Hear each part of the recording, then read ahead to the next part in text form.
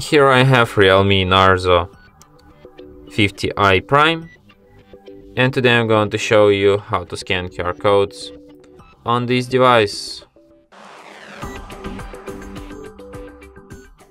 So firstly you have to open camera, then switch Google Lens feature in settings here.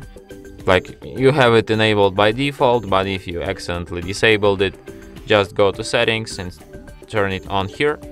Now this icon will appear here, so you just tap on it, then tap open camera while using the app, allow, and now you can scan QR codes. So let's scan, for example, this one. So you just take like a photo of this QR code, tap on the search icon, and then it shows you which page is being encoded to this QR code. So you can open website, copy link, or just share it with someone. Let's open it, and yeah, that's how you can easily scan any QR code. And that's it. Thanks for watching.